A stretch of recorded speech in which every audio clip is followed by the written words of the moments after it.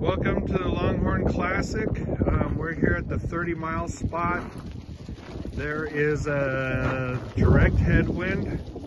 As you can see by the flag, that's the direction they gotta go. But as you can see, it's cloudy and some low stuff blowing through. It's not a fog, but there's a lot of moisture in the air.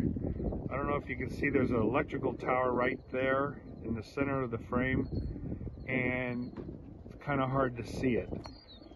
And so there's a lot of wires on the way, and they hit these wires, especially in headwinds, because there's these towers that have like, I don't know, 21 guidelines coming down, and they come at all kinds of different angles, and if they go anywhere near the tower, it's gonna smack into those wires.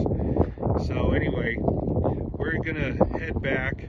We're not gonna let go in this. We're loft flying the birds this morning. We tried taking them 30 miles, stretch them out a little bit, but the weather wasn't cooperating. The wind also kicked up. You can see the birds dipping and diving. See some off in the distance there. We loft flying them for an hour. Getting them ready for this weekend, 200 miles. We hope to be doing that on Saturday.